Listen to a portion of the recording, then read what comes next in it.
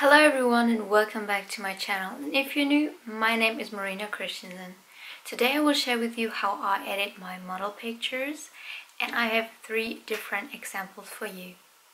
Before we start, click the like and subscribe button down below, hit the little bell so that you always get notified when I upload a new video, and leave me a comment if you'd like to see more videos about how I edit my pictures.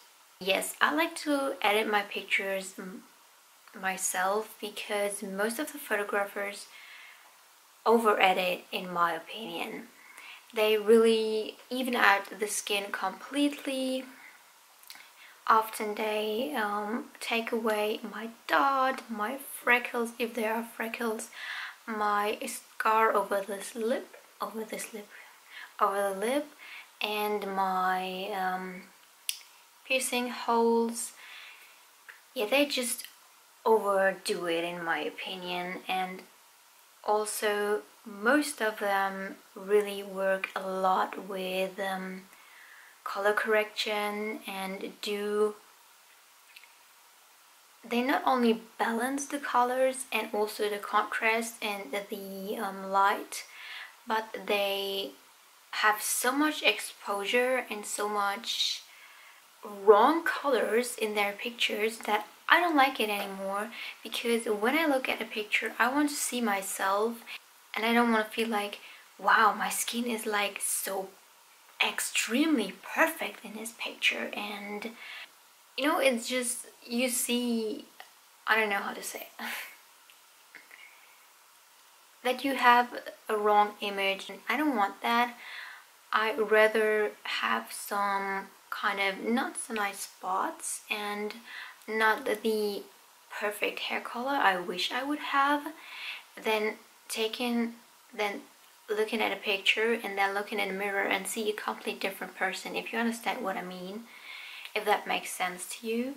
When I edit my pictures, I only edit very little and mostly just contrast, the light, and a little bit of color correction, because I want to balance the colors a little bit more, or sometimes I like to, I don't know, make something pop. But in general, I really keep it very simple. And I rarely touch up my skin, and if I do, it's more a spot treatment. So if I have, like today, I have, is it on this side? I have something on here, then I would only touch up this little point. But in general, I just leave it there. I mean, it's not bad. We're all human, and I think we should be more realistic. Not like these high fashion magazines where everything is like on point, and you get a longer neck and longer legs and a flat tummy and super smooth skin and all that stuff. It's not what I think is nice. So I don't feel comfortable when I look at pictures and I look like a flat ghost. And I really would like to know what you do when you're editing your pictures, and what kind of program you use for editing, or if you use multiple ones. So I only use one, which is Corel Draw. It's an older version, but I think the newer ones do work the same. And I know that Photoshop and all the programs do have all these features too, probably somewhere else hidden, but they all work the same way. And now let's go onto the computer and I will show you how I edit my pictures. Of course, the first step is to open the program and choose a picture. And then I adjust the size, so the pixel and everything, to make it a little bit smaller. And then I crop it to the frame I want the picture to be. I personally like to start with color correction, so I go into color correction chart, if you want to call it like that. I don't know the English words because my program is in German, so I try to describe it as good as I can. And in this color chart you can change every color and adjust on how reddish you want something to be, how yellowish and bright. First, I like to go very extreme so that I can see which part of the picture will be affected by the change. And yeah, let's start with the red. Red is mostly for skin, so I like to go, in this case, a little more into the red and a little less into the yellow because the light was very yellowish. And then I can also adjust on how dark or light I want the individual color to be. The yellow is also for skin, and in my case also for hair. Because the light was very yellowish, I do lower the percentage of yellow tones. Next up is green, which is not used in this picture much, so I don't change anything, but this is really great for the second picture I will show you.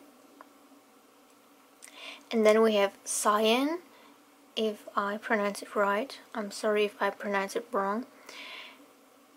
This is really good for white parts. So if you lower the saturation in the cyan part, the whites will be whiter, and if you, for example, add more cyan to the cyan, the whitish colors will be more blue and the whole picture will be a lot more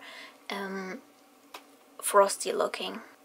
When it comes to blue, blue is great for black, so you can darken the black colors, the black parts of your picture, and you can really saturate the blacks.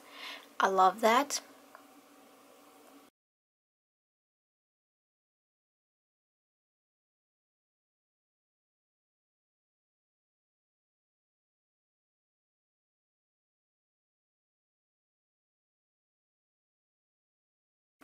And then we have magenta. Here you have to be very carefully, mostly when it comes to brighten and darken the picture. You will see on how much that can change.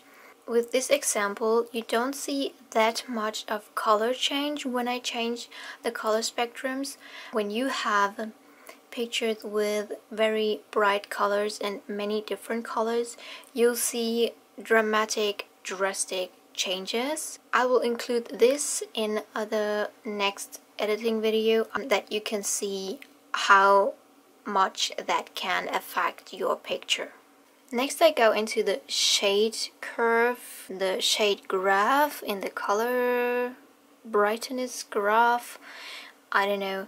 Here you can adjust the brightness, and also you can, as I will show you, you can adjust if the picture should be negative, which can look really cool, but it actually is very crazy and has nothing to do with your original picture. I like to stay in the first lower quarter, that I only give the whole picture some brightness. And then I go into contrast, where I add more contrast, so I can adjust if the shadows should be darker, should be lighter, or if there should be more exposure in the picture. I can also adjust to make it look washed off, you can say, so that it looks like there is a fog over your picture. Sometimes, like in this case, I like to go back into the lightening graph, I call it now, the lightening graph, to adjust a little bit the lighting. And in this picture I will also show you how you can correct, and in this picture I can also show you on how I correct color spots where something is missing because my lipstick wasn't as perfect as I wished it to be. So I use a tool where you can double colors, and I like to use a brush which is not 100% saturated, so that it looks much more natural. It's not one big dot that will duplicate one spot you choose. It has more the form of a toothbrush hat, like the bristles of the toothbrush, and this way I can make everything look much more natural. And then I'm done and I do save my picture.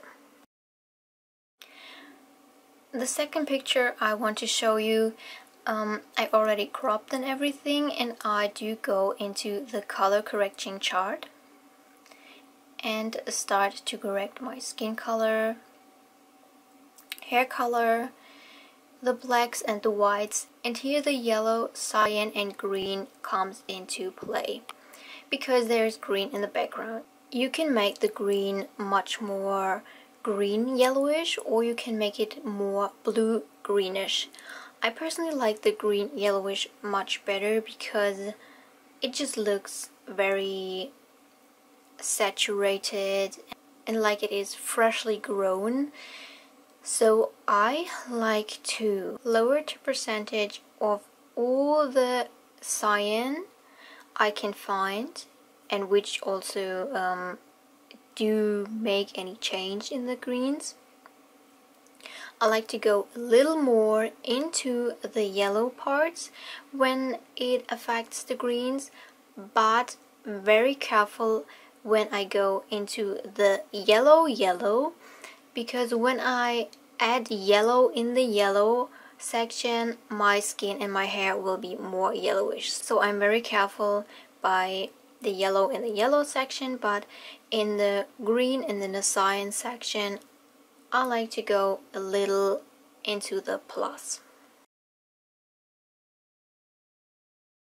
And then again I go into the lightening graph and into contrast.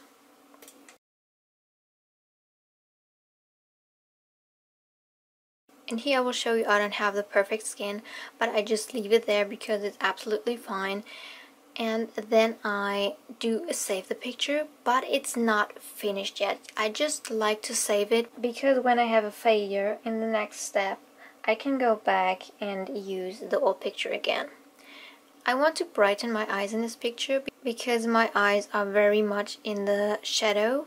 So I take the mask tool and do only mask out my eyes, and then I go back into the lightening graph and very carefully lighten my eyes because I don't want to look like I have laser eyes. I just want to brighten it a little bit. Often I do make 2 or 3 different lightings. In general, I like to do 2 or 3 different intensities of the light so that I can choose whether this is enough or it isn't, or maybe one is too much. And that's it for editing. I save the picture and I'm done.